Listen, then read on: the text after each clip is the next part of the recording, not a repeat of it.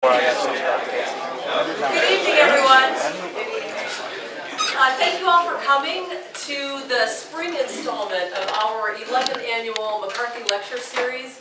And thank you, as always, to our Dale Center supporters, particularly Dr. Richard McCarthy and Dr. Craig Howard, whose continued generosity to the Dale Center allows us to bring to Hattiesburg esteemed guests such as our speaker tonight, who is not just the president of the flagship International Military History Society, but also one of the top scholars in military history coming all the way from Australia. So we're, again, very grateful to this continued support of Dr. McCarthy, Dr. Howard, and all of our Dale Center supporters.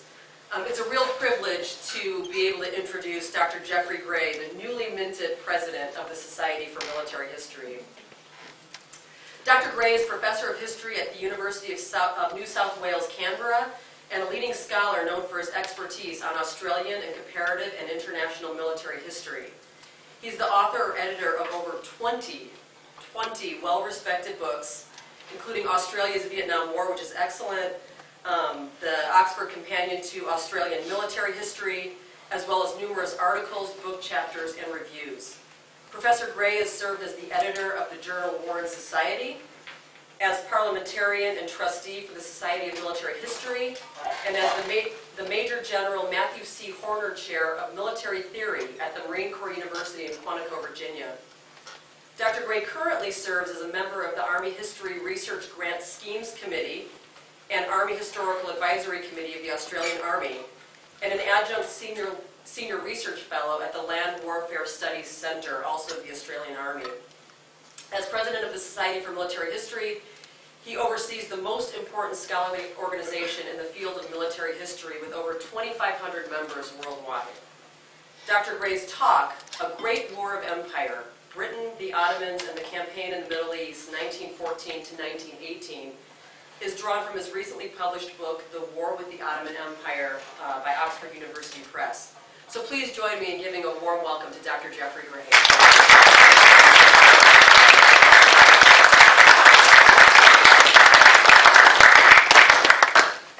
Thank you very much for that very generous introduction. It's a great pleasure to be here. As Heather indicated, I am no stranger to the United States. I've lived here several times, worked here for several years with the Marines, and have visited often for a variety of reasons. This is the first time I've gotten quite this far south, although I have wandered around the southern states on numerous occasions. I find the South a truly fascinating place, and for all the right reasons, and I thoroughly enjoy being down here. So thank you very much for the invitation to come along and speak in this distinguished program this evening. I'm going to do a number of things in the lecture this evening, which, as Heather said, is drawn fairly lightly from a book I published a couple of months ago in a series I'm editing to mark the centenary of the Great War in Australia. That's the one that begins in 2014 and ends in 2019. In this country, of course, it begins in 2017, so you could be forgiven for not being aware it's still a couple of years to come. But for the rest of us, it's been a big show in town since last year when it kicked off. And I want to do several things. I'm going to discuss a little bit of the received version of the historiography of the war and how the Middle Eastern theatres fit into that. I'm going to talk a little bit about the operations in that part of the war in the context of the war as a whole, or at least the context of the British Empire's war as a whole. And along the way, I want to challenge a few orthodox beliefs about the empire and the war effort, how the British ran it, and how the dominions, of which Australia, New Zealand, Canada, South Africa, and Newfoundland were the constituent parts, related to each other and benefited or not from their participation. And as part of that, I want to talk a little bit about the question of the use and utility of cavalry, because this is one of a number of theatres where its continuing utility in modern industrial warfare, circa 1418, raises some interesting questions also about how that subject has been treated in the historiography of the war. So, let's begin. And I'm Australian. My language is history. My dialect is British and the Empire. There will be occasionally times where I maybe appear to be speaking in tongues. I apologise for that in advance. There's a certain amount of assumed a priori knowledge or name recognition here, which I'm very happy to expand upon and explain in the discussion period at the end, and I promise there will be plenty of time left for that. Historical writing in English on the Great War suffers from a number of limitations and possesses some defining characteristics which, taken together, have resulted in a prolonged adolescence in the genre which has only recently begun to break down. The centenary of the war offers opportunities to widen and improve popular understanding of the conflict, its course and conduct, but much of what will be published over the next 4 years, alas, is likely to reinforce the less desirable traits which have long been manifest within it. Whilst the decades-long obsession with the Western Front in British historiography has diminished understanding of other theatres and the symbiotic relationships between them, it has nonetheless greatly aided our detailed understanding of the ways in which the war was fought in that theatre, especially as a result of the so-called revisionist work of the last 40-odd years. I'm not sure how long you've got to go on being revisionist till you're no longer revisionist and you become the orthodox. Whether one fully subscribes to the notion of the learning curve and associated analysis which is at its heart, the fact remains that the study of the British armies in France and Belgium is immensely richer and more varied than was once the case, and it is much more difficult to advance and maintain most of the tired old cliches about British generals, the fighting qualities of the armies, the alleged superiority of Dominion forces, and a host of others that once held sway, undiminished by even a nodding acquaintance with fact. Some popular cultural beliefs remain impervious to reasoned, evidence-based argument. Anything to do with Douglas Haig heads that list. But there can be little question that the historiographical landscape is immensely richer and better developed than was the case when the late John Terraine began his valiant and often lonely campaign to overturn a half-century's accumulated nonsense about the reality of the war in the early 1960s. The relentless focus on the Western Front, positive in its own terms as I've suggested, has meant, however, that other theatres and other aspects of the Great War have often not received the beneficial scrutiny of the revisionist wave. With the exception of the Dardanelles campaign of 1915, which, as you may know, is obsessively privileged in the historical writing in Australia and New Zealand, the war against the Ottoman Empire falls squarely into this category. Although this has begun to change in the last decade through the efforts of mostly younger scholars, the various theatres in the Middle East and Eastern Mediterranean remain poor cousins historiographically.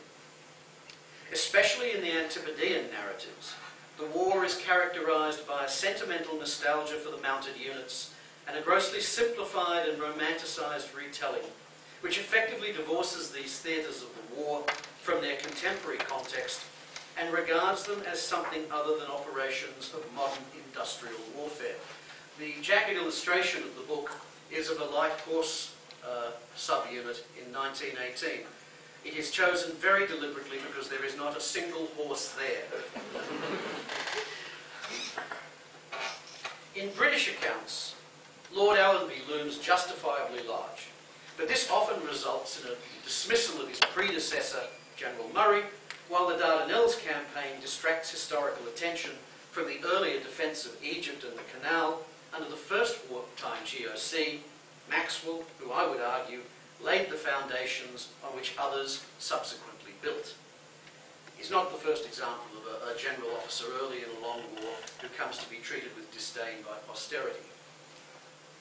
The campaign in Sinai in 1916 is usually treated in passing, and there is little attempt to see the interconnectedness of the various theatres, Egypt itself, Sinai, Mesopotamia, the Dardanelles, Salonika, the Hejaz, Palestine, and the significant Russian theatres in the Caucasus and Central Asia, and the interplay lay between them. This is why I titled the book The War with the Ottoman Empire, to help to emphasise the multiplicity of theatres that simple one-line description actually covers and perhaps somewhat conceals. The missing dimension is consideration of the Ottomans themselves. Our knowledge of the Ottoman military is shallow and incomplete, and our understanding of the impact of the war on the Ottoman Empire's constituent societies is no better. The recent observation of a leading young Turkish historian, and I quote him, that the material and environmental devastation caused by the war has never been assessed, and the war's civilian experience has still not been studied in any detail, could apply to no other major combatant power of the Great War. There are a number of significant structural problems that help to explain this. The relevant archives have only been opened to public access in the recent past. The organisation and language of the records and their finding aids reflects Ottoman bureaucratic practice, and both are subjects of study in their own right. While fluency in written Ottoman Turkish, a different language and a different script from modern Turkish, is fairly rare, even among Turkish historians. Military history is not a recognised field within Turkey's university system, and few historians work in it, although this is changing amongst a mostly younger generation of scholars based both in Turkey and outside the country's borders. Nor has the relevant official history, running to 27 volumes, been translated into English or any other modern European language. In many key respects, the British war with the Ottomans confirms trends and developments in other theatres, including the Western Front. The differences between them are sometimes more apparent than real. The excessive emphasis on the mounted units in Palestine helps to obscure the fact that at its height, the Egyptian Expeditionary Force also contained 2 infantry corps which disposed of 7 divisions, as opposed to the 3, ultimately 4, mounted ones in the Desert Mounted Corps. The British deployed tanks, armoured cars, heavy artillery, chemical weapons, and air power in support of these formations, and the sense of cooperative interaction between the arms and services not only never disappeared, but became more evident as the war went on. At the tactical and operational levels, in both planning and execution, combined arms warfare was the reality of fighting in the Middle East, and manoeuvre and mobility remained key determinants of success on both sides.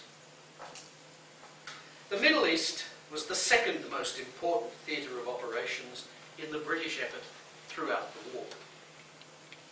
Enemy success on the Western Front would pose the most direct existential threat to the British home islands, and it made complete sense for those who understood strategy to advocate the primacy of France and Flanders over any, and indeed every, other theatre.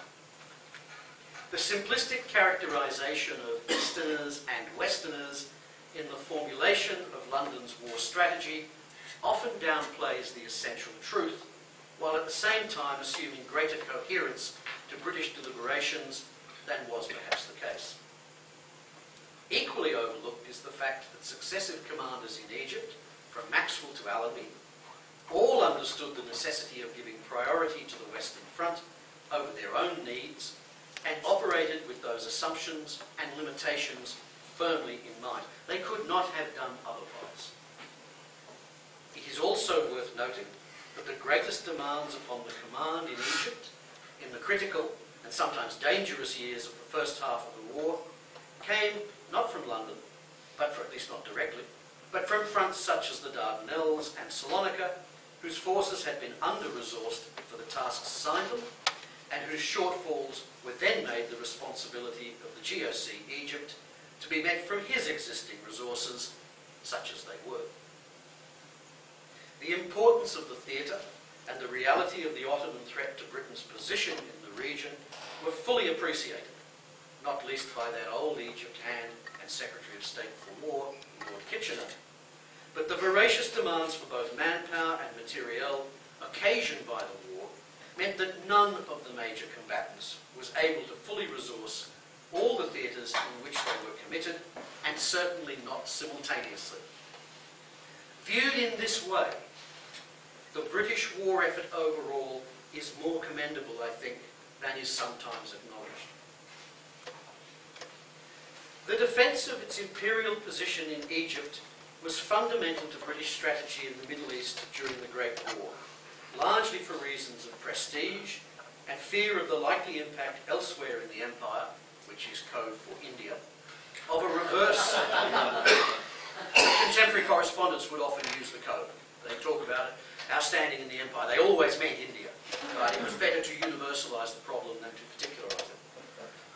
The likely impact elsewhere in the empire of a reverse to Britain's position within the Muslim world. But that threat was real is encapsulated in this photograph, which is of members of the German and Austrian military missions with their Ottoman army staff.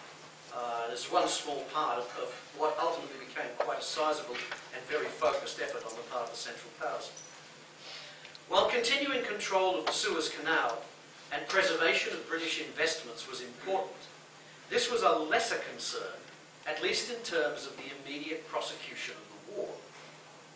Troopships aside, the distances and time involved and the pressure on shipping, together with the relatively underdeveloped state of industry, meant that unlike in the case of Canada, Australia and New Zealand played a fairly minor role economically in the underpinning of the Empire's war effort, and the war itself seriously retarded many Australian primary and extractive industries because they were unable to reach their traditional markets. On Gallipoli and in Palestine, the Ottomans did manage to subvert small numbers of Indian Muslim soldiers and prevail upon them to desert, and while the numbers were never large, the threat was a real one. The prospect of widespread disaffection in Egypt likewise was a cause of concern to Kitchener, as the eventual Egyptian rebellion in 1919 would demonstrate. In shorthand then, although it's sometimes suggested that the defence of the Suez Canal was somehow the primary focus of British strategy in this part of the world in this war, that is not in fact true. In subsequent periods, it becomes dominant. In 1418, it's not the major driver. The Dominions had no part in determining strategy during the Great War. Constitutionally, the defence and foreign policy powers resided in London, but in any case, neither Dominion governments nor their small military establishments had the experience or resources to contribute anything useful in this sphere, despite what subsequent generations of Australian historians would like to believe. Australia's central contribution would be on the ground, as it was to be also in France and Flanders in the second half of the war. This was important, but needs to be seen in context as well. In the first part of the war, from late 1914 until the redirection of the Australian infantry divisions and the Kiwis to the Western Front in the first months of 1916, there were large numbers of Australian and New Zealand soldiers in Egypt who contributed little to the defence of Egypt beyond the purely symbolic. The forces actually dedicated to and capable of providing for the defence of the canal were never very numerous in this period, while the headquarters and support echelons were small in size and limited in capability. With the exception of the 29th Division, which merely transited through Egypt to and from the Dardanelles campaign, there were never in the First World War any British regular units or formations allocated to Egypt.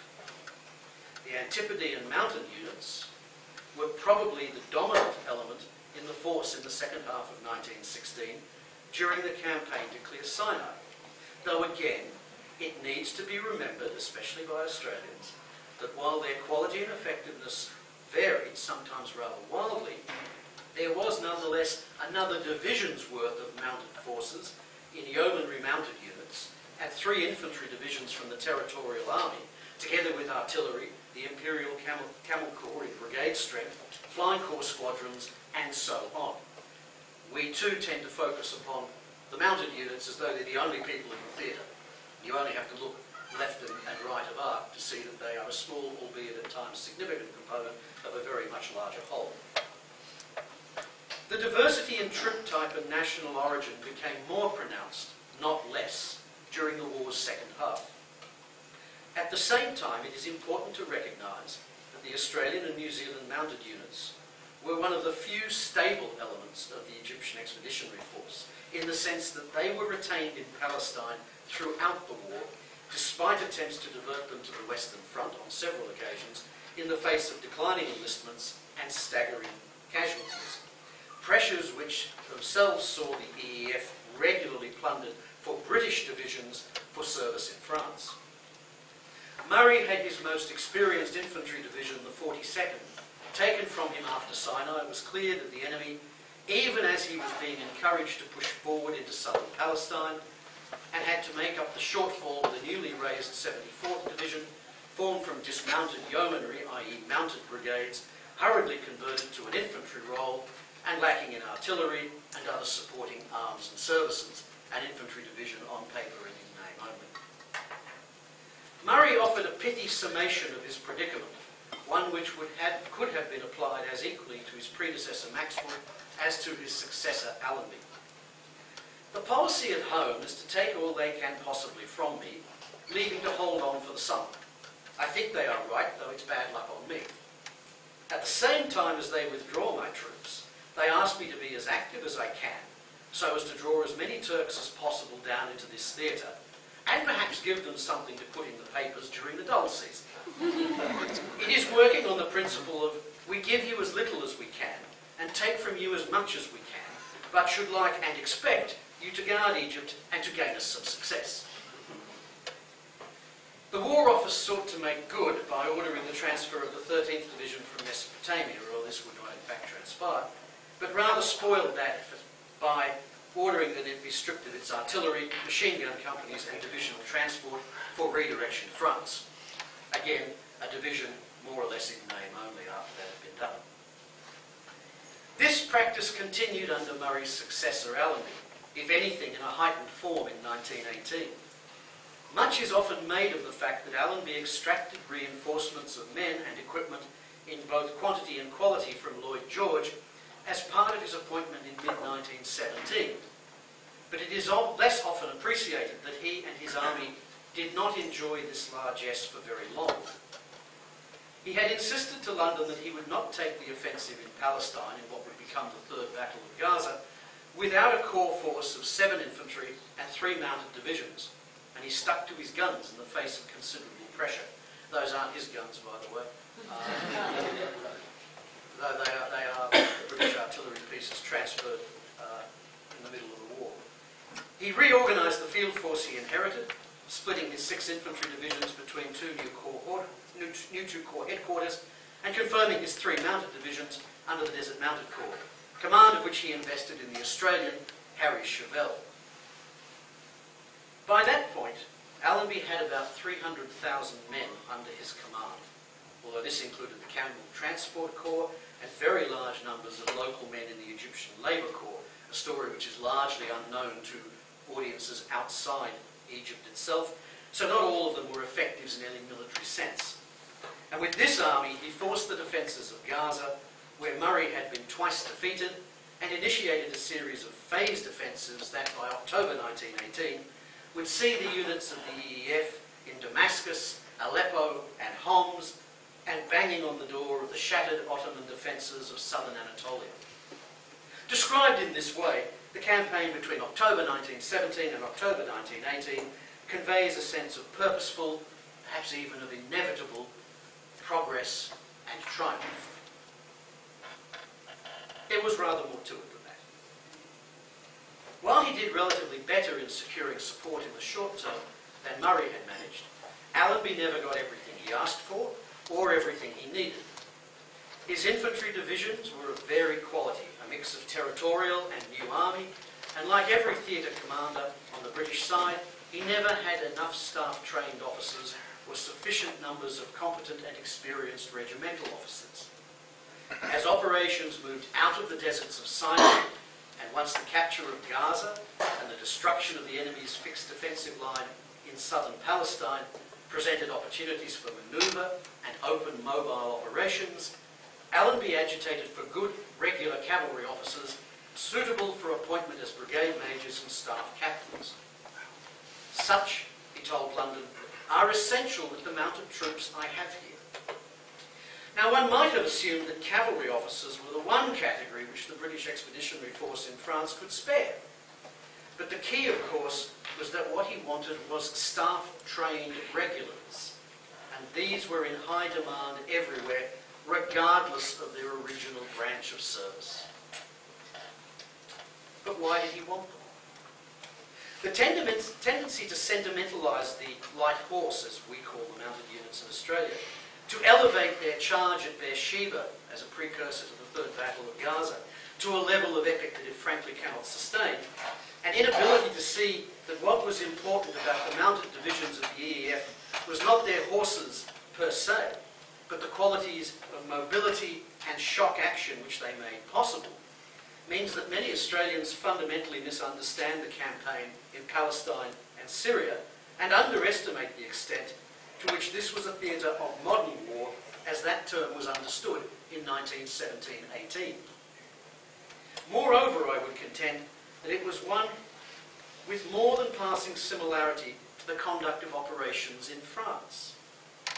At the end of 1916, and before the operations in Sinai had even concluded, one young Australian regular had argued that the light horse units must become cavalry if they wish to reap the full harvest of mounted action. Note there that the important part is mounted action, not the nature of the arm deploying it. His belief, based on his own unit's mounted action at Magdaba, was a little premature, but it would become the focus of intense discussion the following year. To this end, there was a partial issue of swords and instruction in their use in 1918.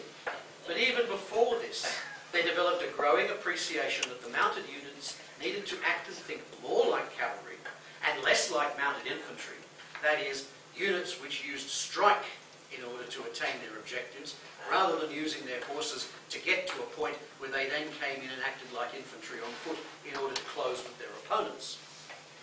If they wanted to take advantage of the opportunities that were likely to come their way, as might have been expected, Major General Hodgson, a British cavalry officer with a regular background, commanding the Australian Mounted Division, favoured this idea. But perhaps more unexpectedly, so too did the Australian Chevelle. Not only had he welcomed the appointment at Allenby's suggestion of Brigadier Howard Weiss, another staff-trained regular cavalryman, to his senior operations staff, but in September 1917 he had requested changes to the course at the cavalry school at Zaytun and the addition of a cavalry officer and 2 or 3 NCOs so that young officers of the mounted branches may be taught cavalry work. This discussion is a small part of a bigger issue concerning Dominion officers in the British Army in which they fought in the Great War. Chevelle would emerge from the war with his reputation greatly enhanced. He would go on to be Chief of the General Staff and Inspector General of the Australian Military Forces through most of the 1920s. He remains to this day the longest serving professional head of the Australian Army. Although his reputation in our time has been eclipsed a little by outlandish claims about that other Australian Corps commander, a chap called Monash, he stands at least equal in his accomplishments. Like Monash too, he was eager for preferment and recognition and had become embroiled over a rather nasty and probably not well advised exchange with Murray over the award of decorations after the Battle of Romani in 1916. His progression during the war was based, however, on merit and performance, and his contemporaries, Australian and British alike, thought so too. At the same time, the War Office and British theatre commanders were well aware that the Australian government insisted on Australians being appointed to command Australians whenever possible. And this was a strongly held preference on the part of the Australian Defence Minister, Senator George Foster Pearce. Indeed, it was his personal policy. There are a couple of points to make about all of this. The first is that the popular notion, alive and well in all of the dominions to this day, that the British were hell-bent on appointing British officers of dubious ability to commands over Dominion troops just because they could, is nonsense. The War Office was in fact very sensitive to the perception that older and unfit officers were given commands and did its best to ensure that this was not the case where the Dominion formations and units were concerned. In both commanders and staffs, the Dominion forces, all of them, generally got the best available, and often in greater numbers than their counterparts in the British Territorial and New Army units which were truly the ones who had to take what was left. It needs to be remembered as well that at the war's beginning there were just 6 staff qualified officers on the Australian establishment, and the number in the Canadian is not very much larger, while the most senior Australian officer, William Throsby Bridges, was only a Major General, i.e. a divisional commander, and a very newly minted one at that. When Bridges was killed on Gallipoli, the British appointed Major General Gordon Legg to succeed him. And here's the key. Even though every senior Australian officer in the force objected that he was unfit for the command, and they overruled the commander of the Mediterranean Expeditionary Force, Ian Hamilton, who was inclined to listen to his Australian senior officers on the ground, precisely because Legg was the Australian government's nominee. And with that, there was to be no argument. As the British Empire armies expanded, which they did of course rapidly from the beginning of the war, in the first 2 years the pressure to fill officer positions became even more pronounced. The Australians did not, at the war's outbreak, have sufficient staff officers to fill all the positions on the 1st Division headquarters. And by the early months of 1916 there were 5 Australian infantry divisions, most of a mounted division, and 2 corps headquarters to staff, while heavy casualties had been incurred among officers in particular on Gallipoli. The result was frequently accelerated promotion, which might, or might not, get the desired result. British regular officers could find themselves discharging functions in Dominion formations for which they had no experience, but at least they had a shared educational and training experience to draw upon as they did so. Serious military education and training in the Dominions, any of them, before 1914 was very limited, even for regulars like Chauvel, but even more so for officers in the various militias and part-time citizen forces, which were the mainstay of all of the Dominion armies at the outbreak of the war. Operational experience for the militia in particular was confined where it existed to the war in South Africa a decade and a half earlier, a war fought on a much smaller scale and with much lower applications of modern military technology. Those who survived their initial outings in command, of course, often grew into their roles and positions, but it was very much a case of learning while doing and of being well qualified for the job only some time after one had assumed its responsibilities. This was the context in which Allenby made his senior appointments in the middle of 1917. Unlike either Hamilton or Murray, who had neither inherited their staff and commanders or had been assigned them from London without any argument, Allenby was allowed at least some choice in making these appointments. Now, it's important to say at once, there was never any serious suggestion of removing Chauvel from his command. After all, his performance had not merited it, and in any case, and here was the deciding issue, Allenby was quite clear that the offence given to what he called Australian sentiment by such a change was simply not worthwhile and would not in any case be agreed to by London. That did not mean that the professional concerns that were held by senior British officers about some of their Dominion counterparts were not genuine. It is worth remembering that both Allenby and his senior cavalry subordinate officer, Chetwood, had both served in the cavalry on active service in this war. It is worth remembering that they had service in France and that they were both regarded as serious-minded officers and serious trainers of the cavalry arm. They knew their business, in other words. Chauvel, Chetwood said, was extremely steady and reliable in action, and he had no doubt that he would never lose his head and would always carry out his mission, particularly a defensive one, admirably. They had served together through the Sinai, so he had a basis for his judgment. The problem, as Chetwood saw it, was that, well, Chauvel was, and I quote, no cavalryman, and is slow to grasp a situation and slower to act, that is, offensively, and has the common propensity of preferring to tread on the tails of people's coats to using the speed of his horses and get on parallel lines with them, which is due, I think, to his possessing that very common failing of a horror of a gap between him and his friends. Chauvel possessed a capacity for self-awareness, and he knew that this was a professional shortcoming of his own. He admits it, at least implicitly, several times in his private correspondence. The concepts of mobility and manoeuvre were understood in different ways in this era in the mounted infantry and in the cavalry, reflected as well in many of the debates about the future of the mounted arm in the Edwardian British Army, of which all these officers had been acute readers and students. Allenby intended that the forthcoming operations against Gaza and the subsequent ones against Jerusalem should be both decisive and rapid, writing that success depends on surprise and speed. Events on the afternoon of 31 October 1917 before Beersheba seemed to confirm the reservations often held of Chauvel. As he himself wrote later, if there was one lesson more than another I had learned at Magdala and Rafah in the Sinai, it was patience, and not to expect things to happen too quickly. At Beersheba, although progress was slow, there was never that deadly pause which is so disconcerting to a commander. I.e., I think he means that moment where he realises that he's lost the initiative. Allenby nonetheless issued a terse and very emphatic order, as the afternoon drew on, to capture Beersheba today. But at 6 p.m. the town and its defences were still in enemy hands. Lord Wavell, who of course would make his mark in a subsequent World War, and was subsequently the biographer of Allenby, and serving as a senior officer on his headquarters, later wrote of this moment that methodical progress must be abandoned as too slow, and that risks must be taken. The unleashing of the 4th Light Horse Brigade and the rapid mounted movement through the defences was precisely the sort of decisive action that Chetwood and Allenby were looking for. The rest, as they say, or at least would subsequently, is history. Chauvel seems to have drawn the correct conclusions and perhaps gained in confidence following the taking of the town. In the great series of advances which followed the Battle of Megiddo in September 1918, and which brought about the utter defeat and ruination of the Ottoman armies in Palestine and Syria, the mounted divisions undertook what Chauvel himself described as, and as Americans and as Southerners you will enjoy this, a regular Jeb Stuart ride.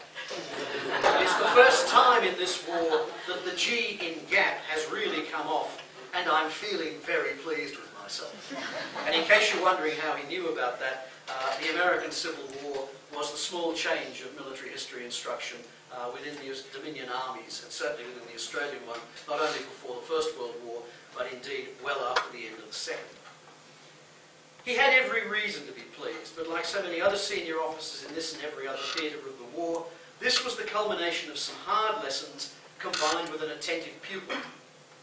The contrast between this final offensive and the experiences earlier in the war was marked. Writing to his wife in late September, he described an extraordinary situation in which he found himself simultaneously fighting a battle at Baisan on the Jordan and one at Haifa on the Mediterranean at the same time, both of which were successful. McAndrew took Haifa yesterday, and one of his brigades took Acre at the same time. He had some stiff fighting at Haifa, and the Jodhpur Lancers charged down the street, spearing Turks with their lances. It's probably not seemly in our day and age to take quite so much delight in that latter observation. Allenby had directed that Chauvel's command must press forward with the utmost energy. The cavalry corps must be ready to exploit their success as the situation demanded.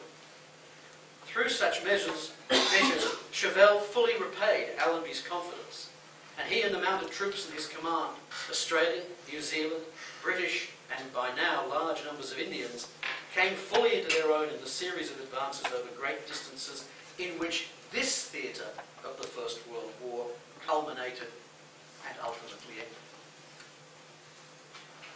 Wars rarely end neatly, and great power wars almost never do so. The passage of the armistice in November 1918 marked merely the end of a phase of the conflict, albeit the end of a major phase. These are Turkish wounded and prisoners being taken to the rear, guarded by British soldiers. In significant ways, the Great War served a similar function for major and minor powers elsewhere. For countries as different as Ireland and Russia, the fighting continued into the early 1920s, while the consequences were felt for decades beyond that. The Ottomans were faced with partition and dismemberment under the terms of the Treaty of Sèvres in 1920. But the outcome of the Turkish War of Independence saw that position abandoned and substantially revised with the Treaty of Lausanne in 1923. One might argue that the Turks were the only winners of the Great War among the losing nations. And it should be said, their outcome in retrospect looks a lot better than those accorded to such ostensible winners as the Czechs and the Poles. The war did not end in November 1918 for Australians either, or at least not for those Australians waiting repatriation from the Middle East. The outbreak of the Egyptian rebellion in March-April 1919 saw light horse units engaged in security and pacification tasks in which small numbers of them were killed and which much larger numbers of Egyptians were killed, wounded or injured. The fact and the nature of Australian involvement as imperial enforcers did nothing to improve their standing in the eyes of the Egyptian population, a perception which remains in the Arab street in Cairo to this day. By the end of the year, they were all gone in any case, and the problems of the post-war imperial settlement in Egypt and other former Ottoman territories became someone else's problem, at least for a while. The Ottomans entered the Great War because they feared the consequences of not doing so. Their involvement on the side of the Central Powers was not inevitable, and the diplomatic record in the decade before the war shows regular attempts by Constantinople to secure an alliance with Britain in 1908, in 1911, and again in 1913. Moves which were largely frustrated by Russian geostrategic and French financial interests. German intentions towards the empire in the years before 1914 were not benign either, a fact not lost on the Ottoman government. But the Ottomans' resultant diplomatic isolation offered them few viable options as the international order deteriorated. Despite the generally poor press that they attract in our time, the government of the Committee of Union and Progress, the CUP, known to posterity as the Young Turks, was bent upon the modernisation of the Ottoman state and the preservation of the Ottoman Empire. Participation in the Great War doomed both. But it seems not unreasonable to ponder what the modern Middle East and much of the modern history of the world since at least 1945 might look like now had the Ottomans in fact maintained the neutrality which they announced in August 1914. Thank you.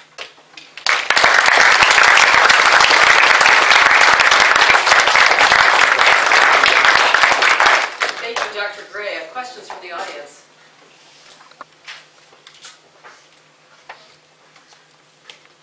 Tell us a little bit about how modern day Australia views and celebrates Anzac Day.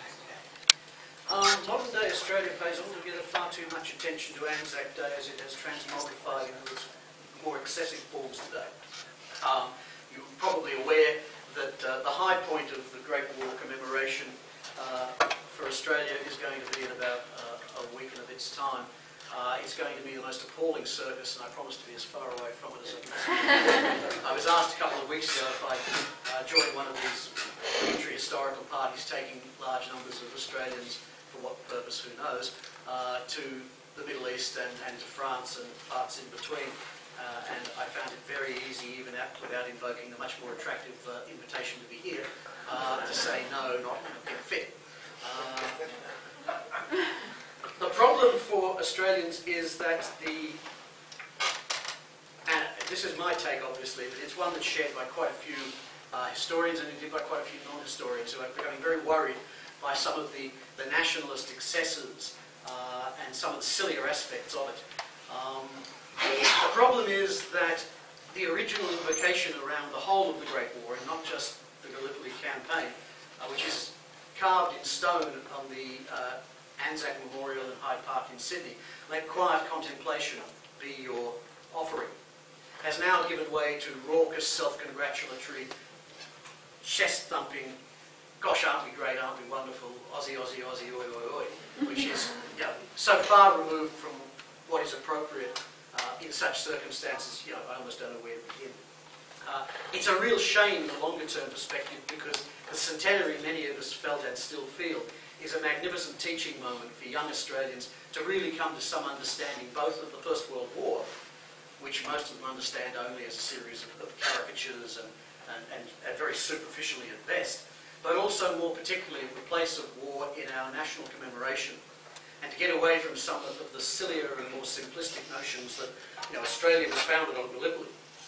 No, actually, if you want to be pedantic about it, Australia was founded with the passage of the Constitution on the 1st of January 1901. We've thus been a nation for a decade and a half.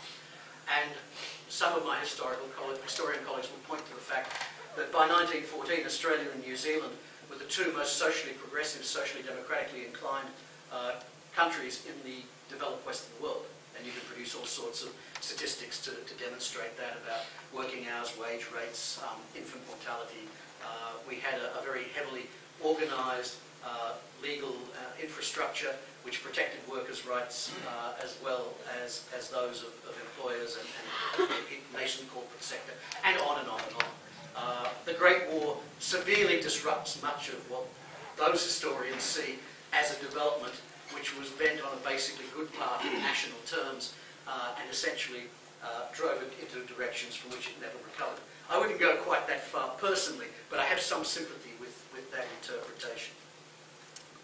Did the Australians fight with the French in the trenches? Yes. As part of the British Empire armies, Canadians, Australians, New Zealanders, South Africans, Newfies, were all there as part of the various British Empire armies. We rarely fought directly with the French in the sense of being inside French formations. We didn't do that at all. The language alone precluded that. We did adopt some stray Americans in 1918, about a corps worth of you, in the Second Corps, who were brought in with the Australian 4th Division to act as advisors and mentors. I know these days the Americans are the one who take the advisory lead, but back in 1917-18, you badly needed help, and we were the ones, along with some of the Canadians, who were tasked to give it to you. And the Second Corps fought as part of the Australian formation in a number of actions from July through the end of the war. In what was apparently quite a positive relationship between both. Australians of that time knew much more about America than perhaps we think.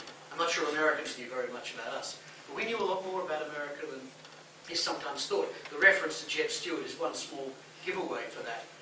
When they were debating legislation about entitlements for soldiers in the new Australian Army in the Parliament in the years immediately after Federation, they deliberately walked away from all-encompassing pension schemes, and the argument was that we'd be mirroring the very, very expensive outlays that the United States had at that stage with Civil War veterans. So there was actually quite a lot of awareness of what was happening in various parts of the United States at that time. There is a growing historiography looking at colonial troops in World War I, and particularly in the theater of Mesopotamia, because this is the primary theater where the British are going to deploy troops of color in combat. And that historiography tends to suggest that it was a nationalizing moment, it was an identity creation moment for a lot of those soldiers. What's your interpretation of that? I think you have to be very careful with that one, that you don't take it too far. I mean, with Indian troops, for example, Indian units and formations have been deployed outside the subcontinent for decades. The British Indian Army was the strategic reserve for the world, basically, from the British world, from the Suez Canal in the Far East. And deploying Indian soldiers to Egypt or elsewhere was quite a commonplace. So the fact of Indian soldiers being in these theatres between 1914 and 1918 is nothing new. What is new, of course, is that a much wider pool of Indian manpower is drawn upon for the wartime Indian Army. India recruits some 2 million men. Not all of them go overseas. But they're drawing them, more importantly, from communities which were not those communities which traditional British military racial theory described as martial races, like the Sikhs and the Gurkhas. That was where you recruited units of the British Army, and Dogras. But you didn't recruit them from Muslims in certain parts of Western India and into Pakistan. There were groups within Pakistan you recruited from, but they weren't the ones that you needed when you expanded the army massively. This is all about the expansion of the empire armies and the compromises that the British authorities have to make. They've got a choice. You can continue recruiting amongst martial races. You have no chance of recruiting an Indian army of 2 million men. You need a very large army. You have got to go beyond that. And it's the old thing. Once you do it, you can't undo it. You can't undo it. And so there are various then conclusions drawn, particularly in the Congress Party in the 20s and 30s, about some of the older British assumptions about what does not constitute capability along racial lines. And you can see where the implications of that are going. It's a much longer process than the 3 or 4 years of deploying Indian units into Mesopotamia or into Egypt or into Palestine. I probably prefer to think of those as way stations on the path to an ultimate destination. Can I ask you a question on Vietnam? How many... Can we stick to the Great War? Andy? If the Western Front was under a microscope, this front being so far on the fringes of military consciousness, did that help it or hinder it in this learning curve process, in this tendency towards combined arms? Being so far away, was that a good thing for the learning curve or a bad thing? I don't think the learning curve really has a chance of being applied until the second half of the war. The Dardanelles is a great disruptor. It's only really, and the British themselves came to acknowledge that in the course of 1916, particularly when they're feeling the inevitable complaints about those damn Australians and their complete lack of discipline. Even Murray, who had no liking of Australians whatsoever, was prepared to admit that the Dardanelles had been the problem, that all these men, thousands and thousands of men, had been deposited out of troop ships into Egypt. Their early reception, they had not prepared sufficient camps and training grounds for them. So of course, what did they do? They unleashed themselves on Cairo. And then they were packed off within a matter of a couple of months, by which time they'd completed basic training, perhaps a little more, but not much. And they were sent to the Dardanelles. So they'd never actually had that time to acquire the disciplined and regular habits of soldiers. That process really only began for many of them once they were evacuated to Egypt. And so the learning curve, or something else like it, only really starts at that point. By then, of course, Egypt and other theatres are becoming the beneficiaries of the intense learning processes that are going on the Western Front. And that really does become the doctrinal laboratory for the whole of the British Army worldwide. When Allenby comes and is able to bring out, because he's given a bit of a free hand in who he brings, and so he brings some people who have served with him, which is what senior officers everywhere do, people he knows, people he can rely upon, all of whom have been serving in senior capacities on the Western Front. They come in, helped by an admixture of more and more modern equipment, and by large influxes of the training manuals which are now being produced in their tens of thousands, to begin to bring the EEF up to the same sorts of standards and to imbibe the same sorts of attitudes and understandings that have now become fairly regular amongst the formations that are fighting in France and Belgium. And by 1918 you can see that in the planning for Megiddo and the way in which Allenby and his senior staff, particularly a very gifted staff officer named Bowles, who was a South African by birth. You find Dominion officers in the British Army in all sorts of interesting places. Several of the senior commanders of British Army formations in Palestine are Canadians, but they've joined the British Army as young men and have made their careers there. And Bowles is very much reflecting in the planning the ways in which you'd attack rupturing a major fortified position on an extensive basis that had been worked out in France in the preceding months, and allowing for differences in local terrain and conditions and the formations and so on, makes the necessary adjustments. But at the heart of it, it's taking those lessons, modifying them for local conditions, and then applying them successfully. And by the end of the war, that's working for them really well, as it is everywhere.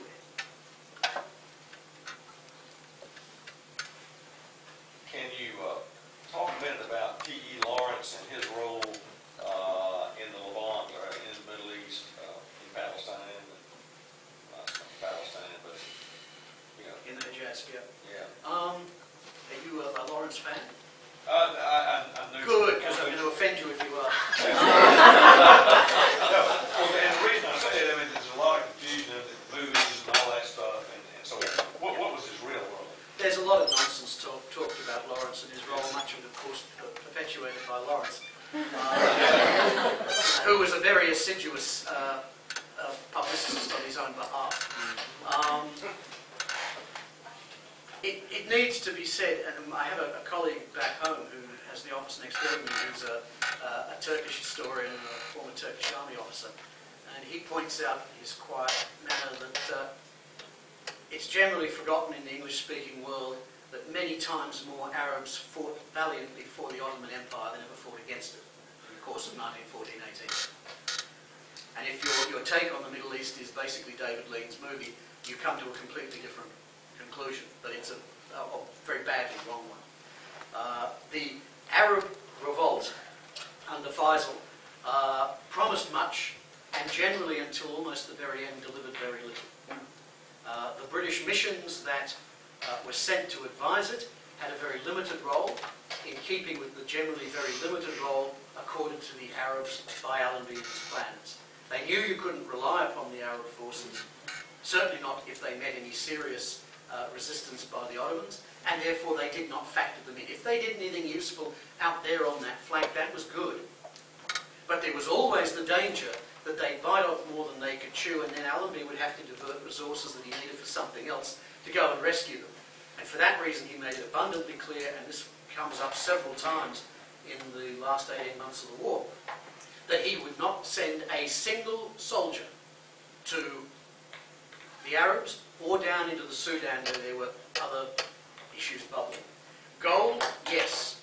Weapons on a limited establishment, rifles, some machine guns, absolutely. Artillery, not on your life.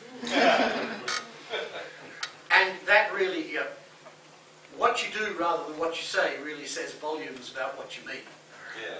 And the fact that he personally never placed any reliance upon them and recognised that they would become a very significant problem, as they immediately did, as the war's dying days were being fought out up in northern modern Syria, where Faisal immediately asserts claims to an Arab kingdom of enormous proportions, which nobody else had ever agreed to, although there is some suspicion that Lawrence may have, if not actively encouraged him in this, at least didn't pass on some of the more limiting messages that were coming from his own command.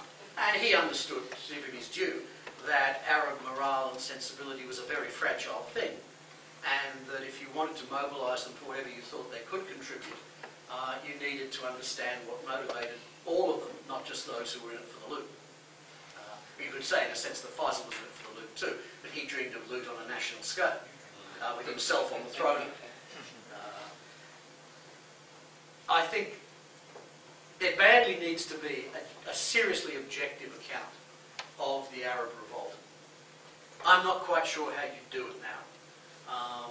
What I think is very interesting is if you look at the Arab historiography of the war such as it is, which really is a way of saying the Arab historiography of the early Arab nationalist movements post-1919, they pay no attention to Lawrence. He doesn't feature. One British historian said recently, one really should retitle the man. The notion of Lawrence of Arabia is a misnomer. He's really Lawrence in Arabia. And that's certainly how Arab historians see it, if they consider it at all. So that's another one of those myths with powerful legs that badly needs to be tripped up more regularly and often than it probably is. Could you address briefly the historiography from the Arab side as it has evolved since then, up to and including now, particularly in light of the world events in terms of justification, non-justification, etc., in terms of... Ooh, okay, this is now a whole other lecture. And I'm not an Arab specialist, let me hasten to add. When we talk about Arab historiography, we need to be careful. It's not that sort of clearly delineated and mature body of writing that we would associate with that term if we were talking about the British historiography of the war or the American historiography of the war. And it has its own myths too. It's very convenient for Arab nationalists, and they've been doing this for many decades, to blame the Sykes-Picot Agreement of 1916 for everything that's befallen the Arab world since. And whilst Sykes-Picot should not be given a clean bill of health, and certainly doesn't get off scot-free, it's a little odd to be continuing to blame it as the source of all ills 100 years after it was signed, especially given much of it never actually was promulgated. It was originally an agreement between Sykes and Picot, the the British and the French delegates and their now generally forgotten Russian counterpart who also signed it. And one of the key parts of this was not about the Arab world. The Russians couldn't care less about that. They wanted the Narrows. They wanted Constantinople back. Back in the sense that Imperial Russia was the orthodox successor and inheritor to the Byzantine inheritance, and they were very clear about that, at least at some levels. But none of that, of course, happens. Other events overtake it. And that's why I say it's a little bit rough to blame Sykes-Picot for everything. It's usually, I think, shorthand for saying, oh, the post-war imperial dispensation. Well, yeah, point taken. I point out to my students that the 14 points are a wonderful document so long as you're white and speak a European language. So, you know, national minorities do really well if you're a Czech or a Pole or a Serb. You probably don't do quite as well as you're a Croat, and nowhere near as well if you're a Montenegrin. And they simply don't apply to Vietnamese or Indians or Koreans or Arabs. And that's made very clear to delegations from all of those entities when they come to Versailles, hoping to take benefit of what seems to be on the printed page a pretty clear-cut, ironclad endorsement. It doesn't work that way. And in that sense, yeah, you can say that the imposition of Anglo-French arrangements, which are really Anglo arrangements, the French don't, apart from Lebanon, don't get a lot out of the Middle East, certainly not anywhere near as much as they would like, certainly contributes a lot. It also, of course, tends to obviate Arab responsibility for what they have done to themselves in the decades, certainly since the end of the Second World War, when it became very clear that the imperial dispensations were going to fold and fold pretty easily, as they did. You know, they're largely gone, certainly in direct influence terms, by the mid-late 1950s. So after that, it seems to me there's a balance sheet, and Arab writers tend to weigh very heavily on that side, and largely to not really want to address that one, for reasons that I quite understand. Practicing history in some of those societies is a seriously life and threatening business if you do it the wrong way. And I fully appreciate, therefore, the ways in which you can and can't say things. But if we're looking at it from outside, I think we need to at least acknowledge that that is a factor. One more question. Yeah.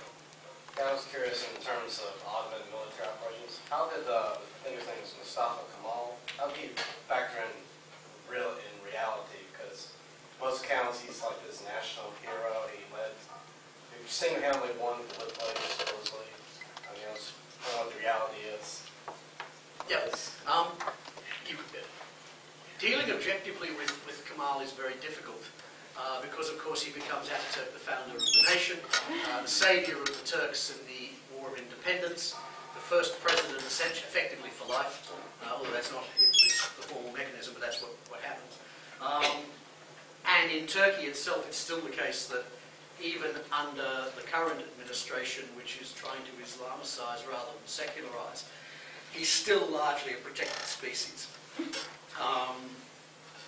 And the Ataturk myth is very large. You go to the Dardanelles, the Turkish government has been building large numbers of monuments on the peninsula in the last 20 years. There are very few Turkish monuments before about 1990. There are now lots of them, and many of them are Kemal in some heroic pose, doing something important. It's worth remembering, therefore, that at the Gallipoli campaign, Kemal was a colonel. Even a very talented colonel, let's make no bones about it. And he makes some decisive interventions at several key points on the morning of the 25th of April, subsequently, particularly during the initial days of the August offensive around Suvla, which are decisive in ensuring that whatever possibility there might have been of significant Allied advances was stopped in their tracks. That begs a much bigger strategic question, which again is another discussion. Subsequently, he goes on to play various roles, but he's really important only in this sense only again at the end of the war, where he's brought in when the Ottoman authorities essentially Ottomanize all the command levels of the armies in Palestine and Syria. The Germans have been filling key command and staff slots. Some of those staff slots, they continue, the commands are swept.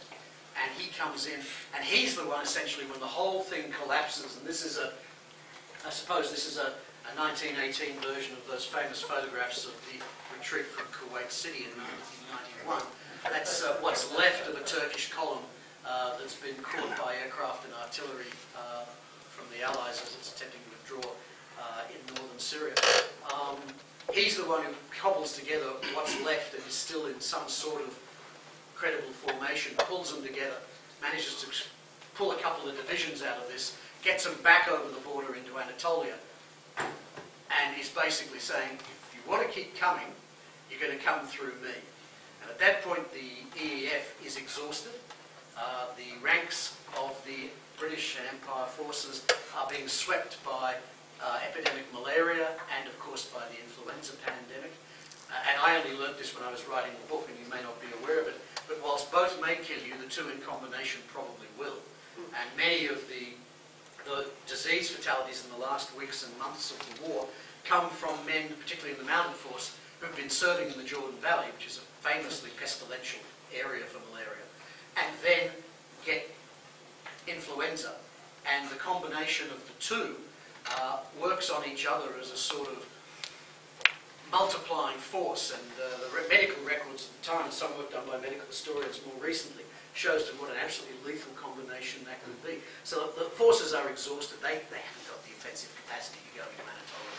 And it's just as well that the Ottomans have decided they removed the CUP from all effective governance in Constantinople, and they sued for peace. But then Ataturk lives to fight another day. And he, of course, is not the only one. And his generation's well aware of that. It's subsequent generations that have wiped the memory of all those around him. And as my Turkish colleague Mesut points out, all of these Ottoman commanders, the ones who were effective in the First World War, and there are quite a few of them, many of them fight in the Dardanelles. And Western historians tend to say, there you see, they forged these links and this common experience fighting at Gallipoli. And that's been alleged to give us, a common interest because we both find, the seeds of our modern identities in this one campaign. Well, maybe we do and maybe we don't. But the fact is actually that those links were forged in the Balkan Wars of 1912 and 1913, where these guys had all cut their teeth operationally and as staff officers.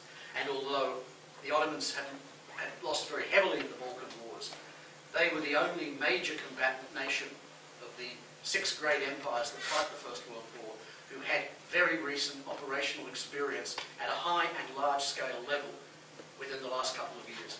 And that's part of what gives them that effectiveness in the First World War, whereas Western historians are coming to recognise the Ottomans do far, far better for far, far longer than any contemporary observer in 1914 would have or indeed did give them credit for. The Ottoman army, more often than not, until 1918, when its problems just become so manifest that it's falling apart, until 1918, is still a very formidable proposition, particularly when it's fighting in the defensive. And Allenby, when he crafts his plans for Third Gaza and for the breakthrough at Megiddo, deliberately plays away from what he knows are known and perceived strengths, for precisely that reason. They really, really need some serious work in English to get out the reality of the Ottoman military experience, and frankly, I'm perfectly happy to put it in these terms, the reality of the Ottoman military achievement in the First World War. Please join me again in thanking